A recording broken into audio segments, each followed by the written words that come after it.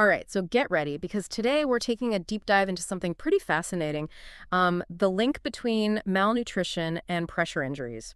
It's a connection that's especially important when we're talking about older adults. And we're going to be looking at this really interesting chapter from a medical textbook all about nutritional care for older adults. Oh, that sounds like a really important topic. Yeah, it is. And I was really surprised by some of the things I learned. For example, did you know that malnutrition can actually increase the risk of developing a pressure injury by, like, 3 to 5 times? Wow, 3 to 5 times, huh? That's pretty significant. It is. And another thing that really struck me is that even if someone isn't officially diagnosed with malnutrition, if they have a pressure injury, they still need more protein and energy to help their body heal properly. That makes a lot of sense to me. Healing takes a lot of energy and resources. Exactly. So before we get too deep into the nitty-gritty, let's start with the basics. Can you explain what pressure injuries are and why they tend to be more common in older adults? Sure. So pressure injuries, sometimes called bed sores, but it's really a much broader term than that. They happen when there's constant pressure on the skin, usually over like a bony area.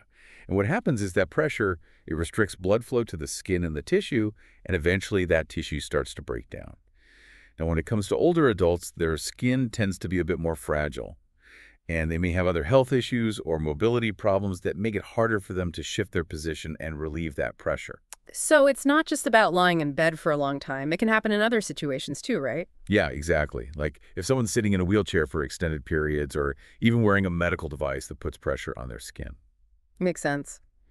Now, you mentioned bed sores earlier, but I know there are actually different stages of pressure injuries, right? Can you walk us through those? Yeah, so it sort of starts with, maybe just some redness that doesn't go away when you press on it. That's stage 1. But then, if it's not addressed, it can progress to like blisters, open sores, even deep craters that go down to the muscle or bone. Oh, wow. So it can get really serious if it's not caught early. And definitely. And, to complicate matters further, there's also a separate category of pressure injuries that happen on mucous membranes. Oh, right. Like the lining of the mouth or nose. I remember reading about those. They're often caused by medical devices, aren't they? Exactly. Things like breathing tubes, feeding tubes, even dentures can put pressure on those delicate tissues and cause injuries. And what's interesting is that those mucosal membrane pressure injuries, they can't really be classified using the same staging system as pressure injuries on the skin. They look different and behave differently. That makes sense. So we've got all these factors at play: pressure, fragile skin, and even medical devices. What are some of the other things that can contribute to the development of pressure injuries? Well, there's also something called shear, which is kind of like friction between layers of skin and tissue. Like if you think about someone sliding down in a bed, that movement can cause damage, especially if there's already pressure involved. And then we can't forget about moisture. Oh, right, moisture. That makes sense. Yeah, if the skin's exposed to things like sweat or urine for too long, it really weakens the skin's defenses, makes it much more susceptible to injury. Yeah. It's like if you think about like a piece of paper, if you keep getting it wet, it eventually just falls apart, right? Right. It all starts to make sense now. But we still haven't gotten to the main event. How does malnutrition fit into all of this? Right, okay. So here's where things get really interesting. Malnutrition, it basically acts like an amplifier, It makes pressure injuries 3 to 5 times more likely, even if all those other factors we talked about aren't really a big issue. Wow, 3 to 5 times. I had no idea it was that significant. It's pretty amazing, isn't it? Yeah, it is.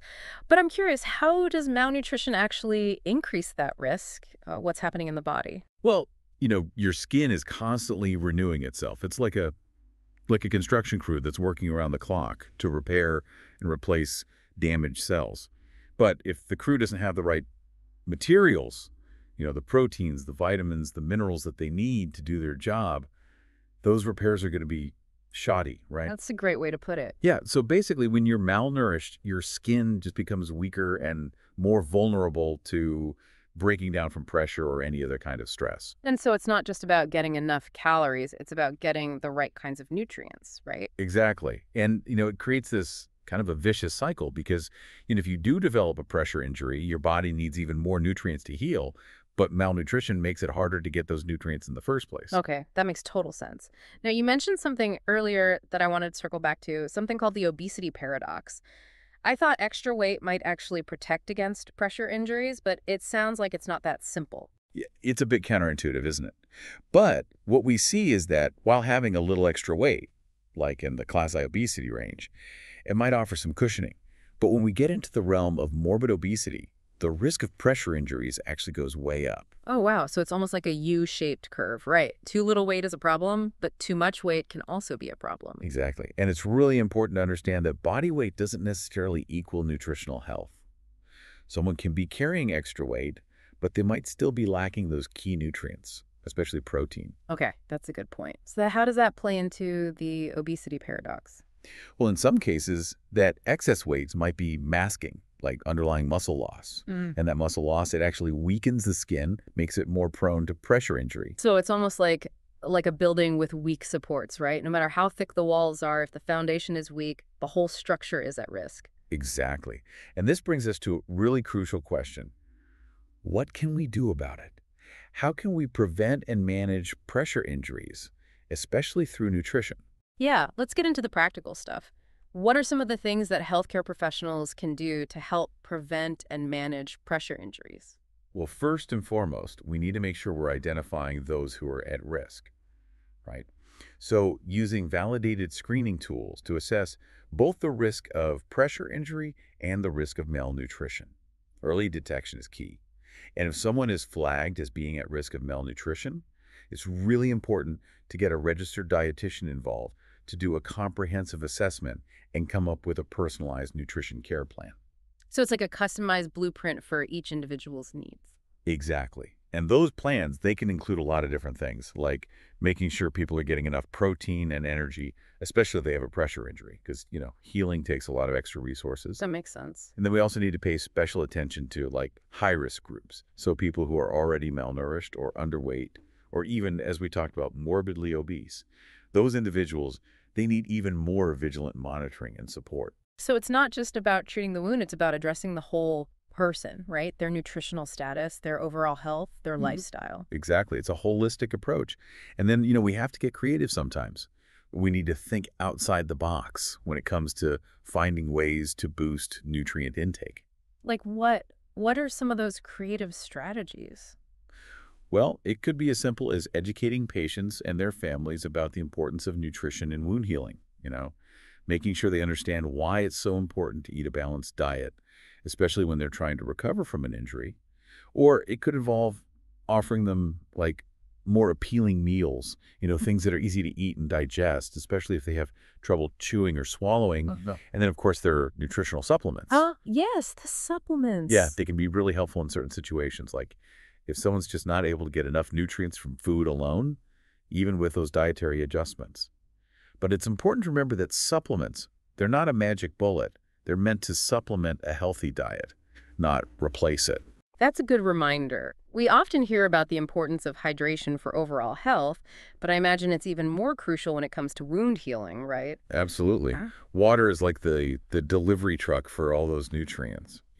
It carries them to the cells that need them and helps flush away waste products. And it also keeps the skin supple and moisturized, which can help prevent further breakdown. So we need to make sure folks are drinking enough fluids, especially if they have a pressure injury. But what happens if someone just can't eat enough? Even with dietary adjustments and supplements, are there other options? Yeah, in some cases, if oral intake is just not cutting it and the risk of malnutrition is high, we might consider something called nasogastric feeding. So that's basically where liquid nutrition is delivered directly into the stomach through a tube. So it's like bypassing the mouth and esophagus altogether, sending those nutrients straight to where they're needed most. Exactly. It can be a real lifesaver for some people, but it's a decision that's made very carefully by the healthcare team. Of course, of course. Well, this has been so enlightening. It's amazing how much we've learned about this connection between malnutrition and pressure injuries. And it's clear that a team approach is really essential to get the best possible outcomes for patients. Absolutely. Well, I think we've covered a lot of ground today, but this is just the tip of the iceberg. There's so much more to explore. So we've been talking about preventing pressure injuries, which is obviously super important. But what about someone who already has a pressure injury? How does nutrition play into their recovery? Well, nutrition becomes even more crucial when someone's trying to heal from a pressure injury. We talked about that construction crew analogy earlier. Right, the skin cells working hard to repair the damage. Exactly. Yeah. Well, now imagine that crew is working overtime. They're under a tight deadline to get things fixed. So they need even more materials and fuel to do their job effectively. So it's like switching from routine maintenance to like full-on emergency repairs, right? The demands are higher. That's a great way to put it. And so ideally, if someone's hospitalized with a pressure injury, a registered dietitian would be involved right from the beginning. They'd assess the patient's overall nutritional status, taking into account their age, their health conditions, the severity of the injury, and their usual eating habits. Makes sense. Everyone's different. So what would some of those personalized nutrition plans look like? Well, for some folks, it might be enough to just tweak their regular diet, like making sure they're eating plenty of protein-rich foods, maybe having smaller, more frequent meals throughout the day to make sure they're getting enough calories. And it's also important to consider things like, someone has difficulty chewing or swallowing. We need to make sure the foods are easy to eat. Yeah, practicality is key.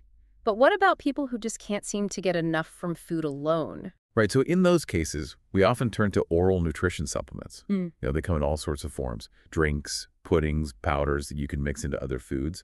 And they're a really convenient way to boost calorie and protein intake without having to eat massive amounts of food. So it's about finding solutions that fit into people's lives. But what if even supplements aren't enough? What happens then? Well, if someone's really struggling to get enough nutrition through their mouth and the risk of malnutrition is high, then the healthcare team might consider what's called enteral nutrition. Okay, I've heard that term before, enteral nutrition. Is that like feeding tubes? Yeah, exactly.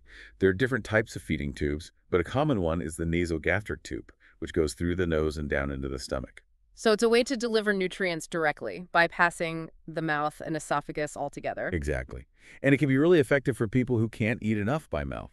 But does the research actually show that all of this, the dietary changes, the supplements, the feeding tubes, does it actually make a difference in how quickly pressure injuries heal? Oh, absolutely. The research is very clear that getting enough nutrition, especially protein and calories, helps pressure injuries heal faster.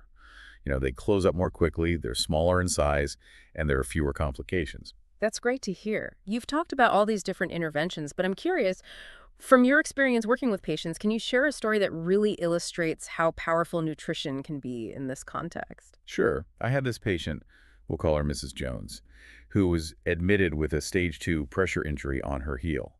And she also had a history of diabetes and heart disease, and her appetite had been really poor for a while. So she's dealing with a lot, even beyond the pressure injury. Yeah, she really was. And it was clear that her nutritional status was making it harder for her wound to heal.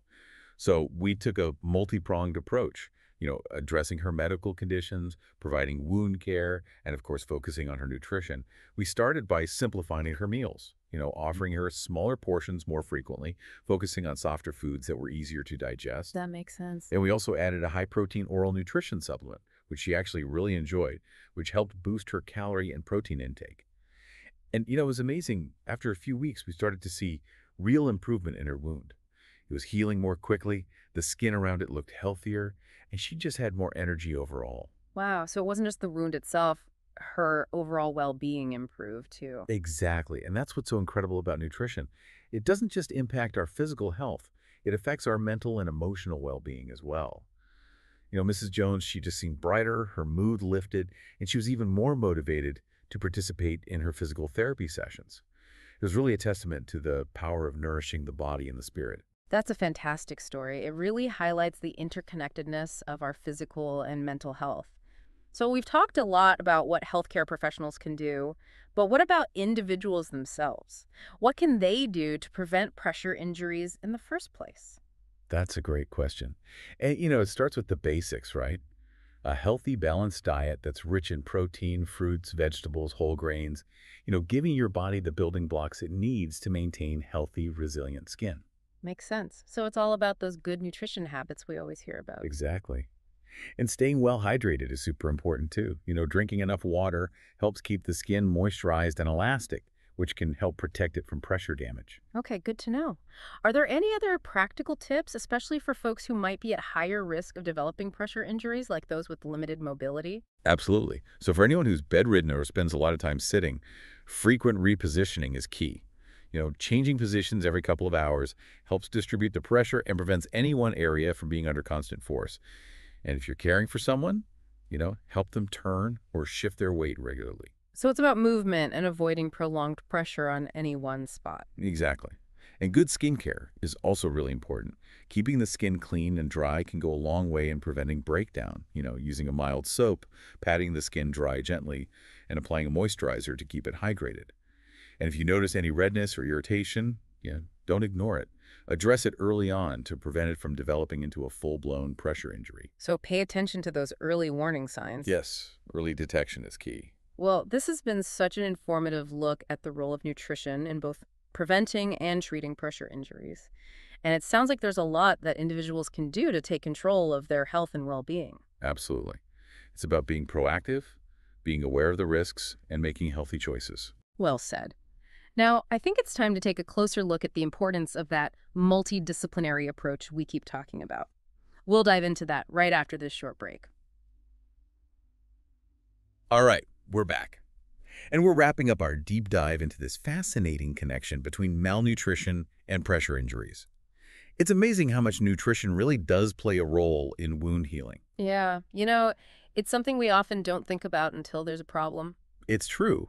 And we've been talking a lot about this idea of a multidisciplinary approach to pressure injury care. It's not just one person's job, it's a whole team effort. Exactly. So can you paint a picture for us? What does that ideal pressure injury care team look like? Who are all the players? Well, first and foremost, you've got the physician. They're the ones overseeing the patient's overall medical care, making sure any underlying health issues are being addressed, things that could be contributing to the pressure injury. Right, like diabetes or heart disease. Exactly. And then there are the nurses who are often, right there on the front lines, the ones who are catching those pressure injuries early on, providing that hands-on wound care, educating patients and their families about ways to prevent them. Okay, so we've got the doctor and the nurses. What about the nutrition side of things? Right, well, that's where the registered dietitians come in. They're the experts at assessing a person's nutritional needs and developing those personalized care plans we talked about earlier. Those customized blueprints for making sure people are getting the nutrients they need to heal. Exactly. But it doesn't stop there.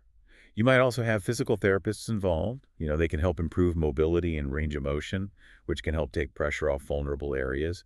And then occupational therapists, they can assess a person's ability to do their daily activities and recommend tools or techniques to make things easier.